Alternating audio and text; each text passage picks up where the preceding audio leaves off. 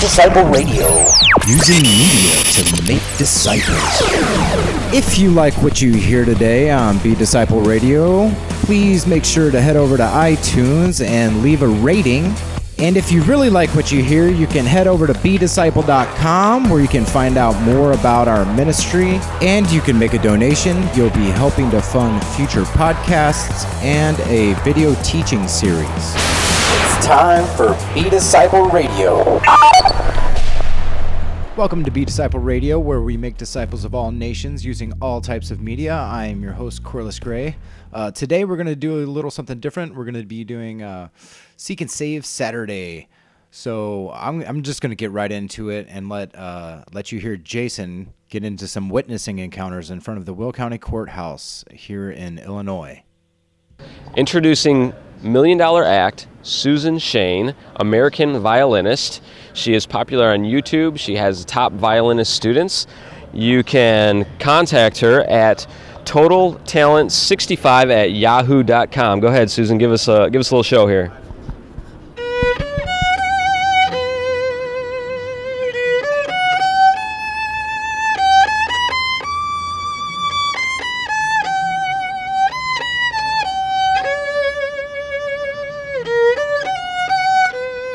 We're doing a little documentary here. We're just gonna ask you a couple questions. You game? Make it fast. Nobody do it. Make it all right. Make it fast. So we're just gonna first of all start. We're just gonna identify your worldview. Okay, it's a documentary that's on worldviews. Oh boy, all right. You picked the right person for that. Oh, you got an interesting worldview. Well, yeah, I think it's in pretty bad shape. All right. Well, let's start here. Yes. You got to point the microphone at her when she speaks. Got it. All right. All right. So, do you identify yourself with any sort of faith or religion? Just Christian. Oh, okay. So you're Christian. Okay. So when you say you're Christian, what does that mean to you? Well, it believes that on a day-to-day basis, we're open to any kind of intervention from a higher power. From a higher power. Okay. So does this higher power have a name? Christians call it God. Okay. Is the Christian God to you different than, say, any other God out there? Like maybe... Generally, no. Generally, no. No. So the same, so for example, the Muslim God would be Allah. Would you say that they're pretty much the same or they're different? The idea is the same, but the principles are different. Idea is the same. Okay, so same God? No, it's not the same God. They have differences, but it's still the same idea. It's a way to give the people a structure of morality. Okay, all right. So you're a Christian, so that would mean that you believe in Jesus. Is that right? Yes. Who would you say that Jesus is? A supernatural power. A supernatural power? What? Okay. That's all I can say in that. I can't go about much beyond that. As far as who he is? Supernatural, so I can't say any more about that. Okay. Would you say that if he's supernatural, does that mean he has like the power of God, or Yes. like? Yes. Is he God himself? Would you say? No, it's both. No. No, he's not God. No. Okay. How about what happens, do you think, when somebody dies? I know that's a big one. Yeah, I really don't know. No idea? Not really.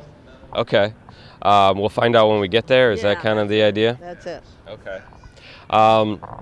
Let me ask you this. Do you go to a church of some kind? If you're Christian, you go to a church? Yes. Okay. What's the type of church is it? Methodist. Oh, you go to a Methodist church. Okay. Do you tell people about Jesus? Christians are oftentimes will actively try to tell people about Jesus. Do you do that? Or should you do that? I encourage people to follow. I have encouraged people to follow. To follow Jesus? Yes. Okay. But you're not quite sure who he is that right? Yes, I know who he is.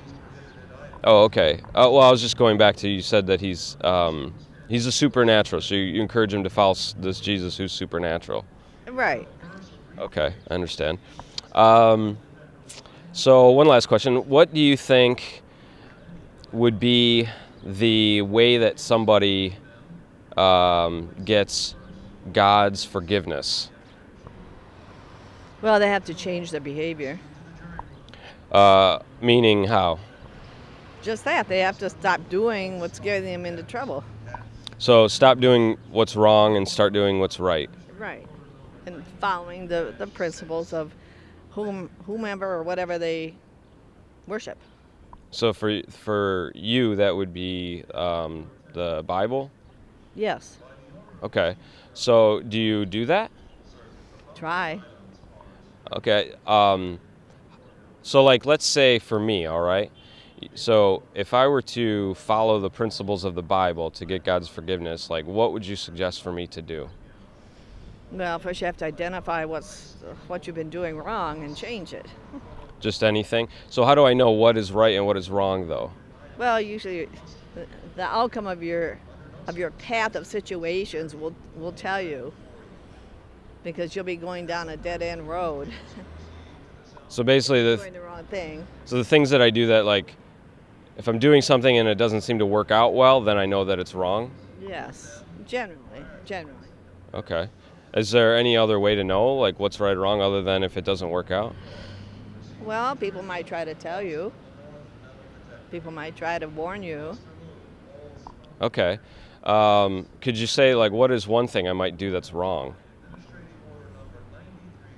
Well, like drinking and driving. Eventually you're going to end up in a wreck. Okay, all right. So basically, if I try to be a decent person, then I can get God's forgiveness, you'd say? Yes. Okay, all right. Have you ever heard the gospel? Or that word before? Oh, yeah, I've heard of it.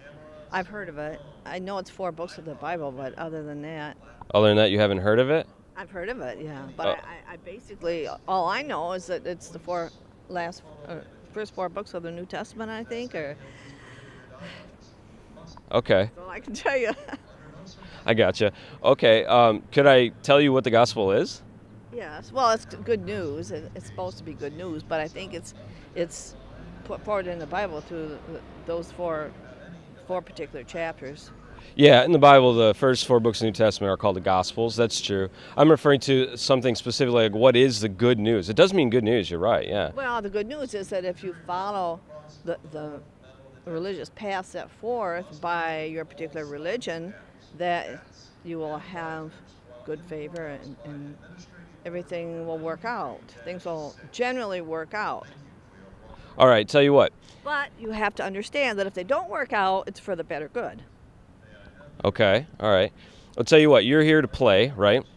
I'm going to give you your time to play. I don't want to take that from you. But how about we do this? We'll do a quick little activity, and we'll end with this, okay? We'll go through the gospel, and you and I will kind of like walk through it together, okay? I'll answer some questions too, so you're not just the one hot on the spot, all right? Oh, all right. Here's the beginning of the gospel, all right? We're going to go with some of the things that God says, like you mentioned, that there's some things that God says are right or wrong, okay? So we're just going to go through a couple of those things and see how you and I are doing. You game? Yeah. Okay, here we go. One thing he says that is wrong is lying, okay? He says don't lie, right? Right. So I'm going to answer first, then you answer, all right? So here's the question. Have we, you and me, have we ever lied before? And I'm going to answer that one honestly. I absolutely have lied before, okay? Have you lied before? Not really intentionally. Not intentionally, but you have lied at some point? One time. One time? Okay. How about stolen something before? No, I've never done that. You've never stolen anything? No. No? Are you sure? I mean, did lie that one time? No, I don't steal. All right, how about this one? God says to honor his name, never take his name in vain. So saying like, OMG, you know what I'm saying, right? Have you ever done that when you get upset and you go, OMG, you know, that kind of thing? Occasionally. Occasionally? Okay. How about this one? God says to not love or worship anything greater than him. Okay, so that could be music, it could be a person in your life, to where you put that person before God as far as your love or the time you invest in them, that kind of thing. Have you ever disobeyed that one? Try not to. Try not to. You have, but you try No, not to. Really, no. I was raised in a strict family, a very strict family. Okay. So far, you and I have lied. We at least have broken that one, right? All right. So here's the gospel's good news, though, right? So far, we got bad news. The bad news is that these things that God says not to do that are sin, we've done those, you and I. It sounds like I maybe... Everybody does. Everybody does. Okay, so then we're guilty. That doesn't make it right. No, it doesn't make it right. Okay, so then we're guilty, right? So as you and I, like if we were to die right now, something just crazy happened and we died right now, right? You and I would stand before God, who's holy, he's perfect, he's a judge. Actually says he cannot tolerate any sin in his presence, but you and I have broken his law, right? So this is the bad news, okay? So what's the good news? How is it that we can get out of this judgment that we would face from a holy God? Any idea? Well, like I said before, just change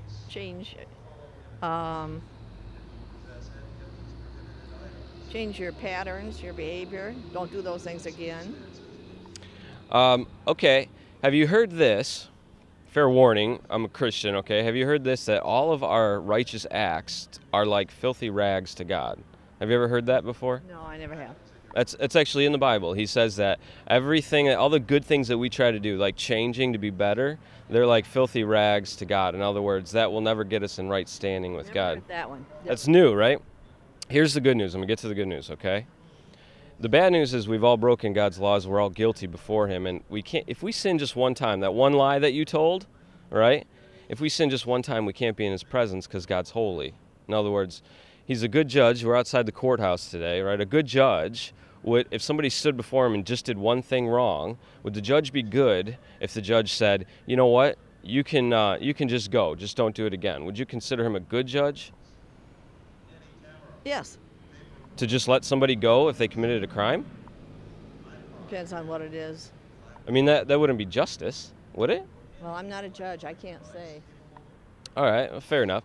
So here's the good news, all right, is although we're guilty before God, Jesus comes, he is God in the flesh, according to the Bible, according to those Gospels you mentioned. He's God in the flesh.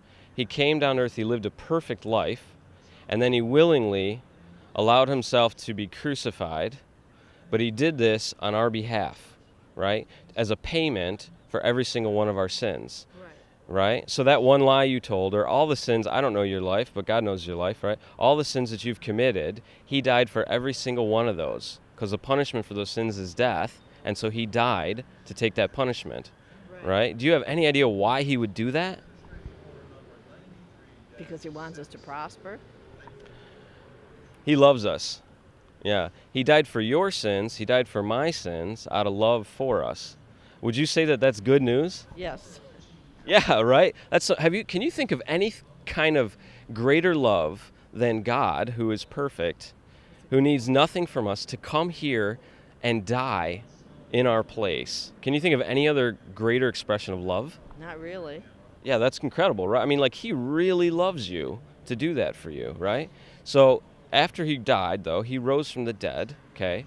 And he basically explained to us how we can get God's forgiveness. Any idea what our part is? Just to worship him. You know what? You're not far off. You're not far off, yeah. Because I'm an ordained minister. You're an ordained minister with what organization? A National Association of Christian Ministers. Wow. That's amazing. Yeah, but I don't have a church. I wish I had one. I can't afford it. I'm so broke. Wow, no kidding. Yeah, God's still working on that. Did they, when they were giving you this ordination, I mean, did they teach you the Bible at all during that, or? It wasn't like a seminary. It wasn't like a seminary. We didn't really have any Bible study. They basically asked you if you believed in salvation, and if you believed in that Christ rose from the dead, and that was pretty much it. No kidding. Okay. All right. Well, this is Christianity 101 today then, okay? Yes. Right? Here's our part. This is what God says our part is. First of all is repent, okay? Which means you have to recognize that you have sinned before holy God and you're guilty, okay? And turn from that. But that does not mean to try hard to be good now. What it means is you need to turn from your sin. Okay, and the second part is this: it's faith. It's to trust that when Jesus was on that cross, he died in your place for your sin, all of your sin, and rose from the dead. Okay? So in other words, you can't be saved by trying to be good. You can't get God's forgiveness that way, right? He died for every single one of your sins, and so you trust that he died for all those, and he paid that penalty you deserve in full, right? That is what God says. That's how we get forgiveness of sins. Have you ever heard that before? Yes. Would you say that's good news, that we can have forgiveness from God by Yes. repenting and trusting in him? Absolutely. Okay. So, well, there you go. Have you ever done that before? Repented from your sins and trusted in Christ alone?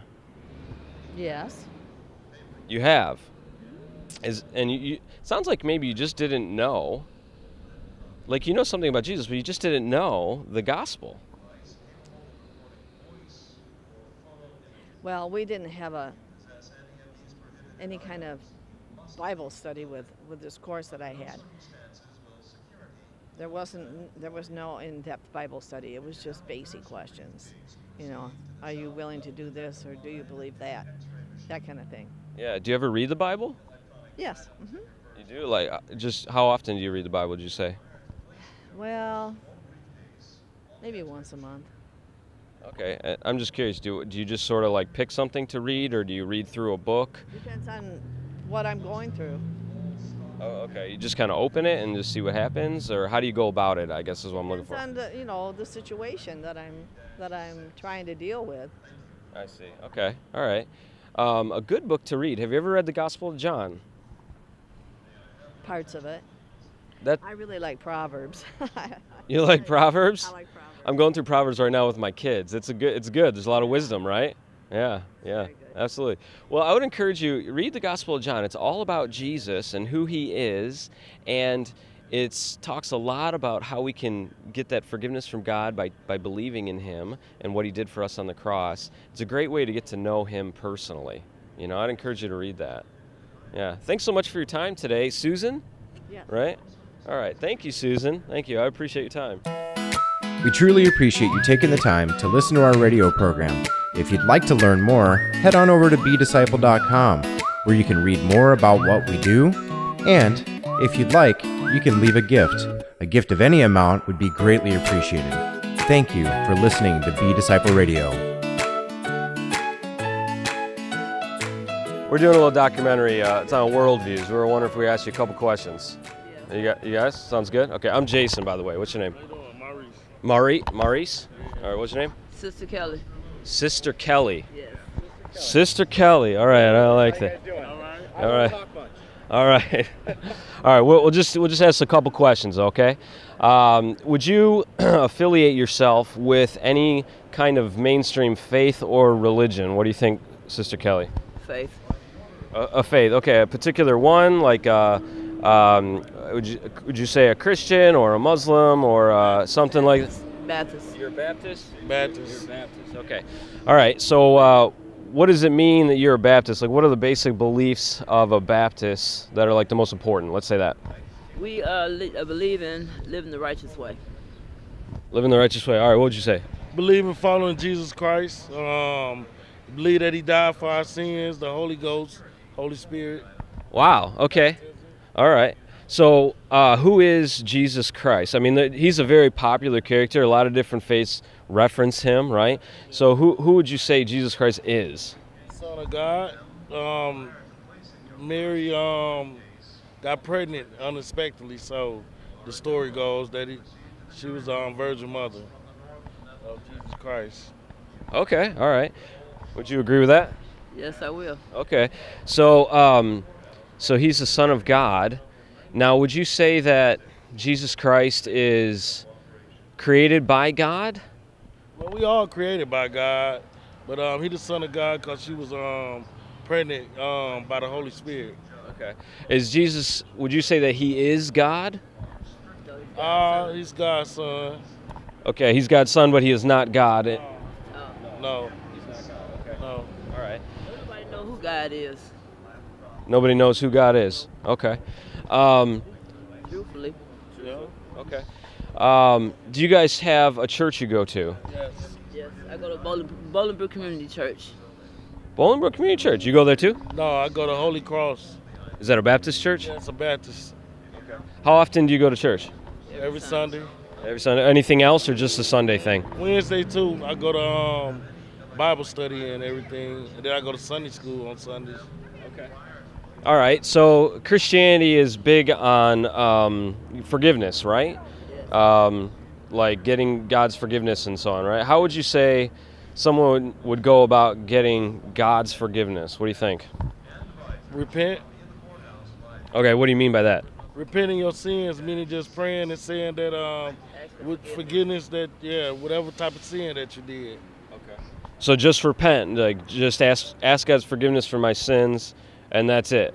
And believe wholeheartedly that Jesus died for your sins.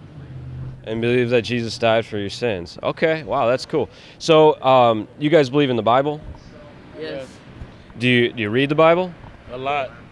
I read a lot though, but I read it every now and then. You read it every now and then. How often would you say? Once a week? No, probably twice a week. Oh, twice a week? Oh, that's pretty good. That's pretty good. Oh, you got it in your backpack right now? Really? What are you reading right now out of the Bible? Well, I start over. Every time I read, I just start over. It always a different understanding and a different scripture I read. It always give me a different terminology. It don't never say the same thing over and over. No matter how many times I read it, I always get something different out of it. Oh wow, that's pretty cool. So so you read the Bible. That's awesome. Are you part of some kind of Bible study at all? No, I'm just, I'm a Baptist. I'm religious. I just believe in God. And I be at the church, and I've been in it since I was little. Oh, I see. Okay. All right. So, all right, two more questions. All right, you guys have been great. Thanks so much for your time. I really appreciate it. This question: Have you ever heard the phrase or the term "the gospel"? Yeah. Have you heard that before? I heard of gospel singing groups. Gospel singer groups? Yeah. I love that. My wife loves gospel. She sings it too. So what is the gospel? The gospel ain't nothing but the word of Christ. You spreading the word of Christ is just like gossip. Like, how people gossip? It's gospel. They use that. It's spreading the word of the Holy Spirit around to everybody, letting them know that it is a God and Jesus did die for your sins. Yeah. That's what the gospel is. Yeah, that's the gospel. Yeah, very cool. Before I get to my last question there, we're just tell you, Corliss and I, we're Christians too. It's awesome. I love hearing what you guys are saying. One thing I would encourage you in the. You waiting for them? No, that's my wife. Oh, okay. The gospel, right, in the Bible, it means good news, right? Yeah. Yeah, it's good news, just like you're saying, that Jesus, he died on the cross for our sins and rose from the dead, right? Right. And you're right, the way that we get this forgiveness is by repenting, right? Yeah. It's by repenting. I'm going to add one other thing to that, okay? And that's trusting, right? Trusting that Jesus died for all of our sins and rose from the dead, right? Right? Can we earn our forgiveness from God in any way, would you say? Can we earn it? Yeah, can we try to be really good and earn it? Yeah. Thank you, Sister Kelly. Yeah, we can earn it. I'm going to sit here with you. I feel you can always earn everything, because having faith is believing in something that's not seen. So if I believe in something that's not seen, then I have faith in it, and I'm earning some type of spiritual communication with God. I feel so. Earning trust. If you didn't trust it, you wouldn't agree with it. Okay, so let me just see if I can clarify what you're saying. Are you saying that when we trust in that Jesus paid for all of our sin, mm-hmm. we're given salvation? Is that what you're saying? Yeah. Yes. Oh, okay. So what I was talking about was more like earning. So for example, like I try to be really good, and God says, you know what, you're trying to be real good, so I'm gonna forgive you because you've earned it by being really good, right? that kind of earning. Okay. You know. All right. I can agree with that. Okay. Well, I'll throw out just a verse. Have you ever heard? It says that Ephesians 2:8-9. Okay, it says that we're saved by faith, apart from works, right? Yeah. And not from works, so that no one can boast. Have you ever heard that verse before? Yeah. Like you got to put in work in order to, everybody walked the walk. Jesus even walked the walk, and he had to put in work to spread the word. That's what I feel. Well, here, let me say it again. So that we're saved by faith, Yeah. and not by works, so that no one can boast. In other words, we're saved by faith alone, and not by works, right? Yeah, so, like, in other words, I can't earn it, right? Okay, yeah, I could. Yeah, that's how. Yeah. Yeah. So, like, think about this. Think of it from Jesus' perspective. He's on the cross. Yeah. He's dying for all your sins you ever committed. Mm-hmm. He's dying for all sins I ever committed. Okay. And he paid a price of sin, which is death. Okay, with his own life, he paid that in full. Actually, the last thing he said on the cross, he yelled out, "What it is finished," which actually means paid in full in the Greek, right? Meaning he paid the price for our sin in full. Yeah. Okay, right? So then I come along and I say, yeah, Jesus paid for my sin, right? But I also have to earn part of that. Like he paid for 99% of my salvation, but I got to earn the other 1%, right? Mm-hmm. From Jesus' perspective, like he paid for that in full. That's kind of a slap in the face. It's like saying, you know what, you didn't actually pay for it in full. I got to pay for a little bit of this. Yeah. You see what I'm saying? Yeah, I can understand. Yeah. So the Bible teaches that the only way we're saved, and Baptist too, is just by faith alone. Like I can't earn it at all. Yeah.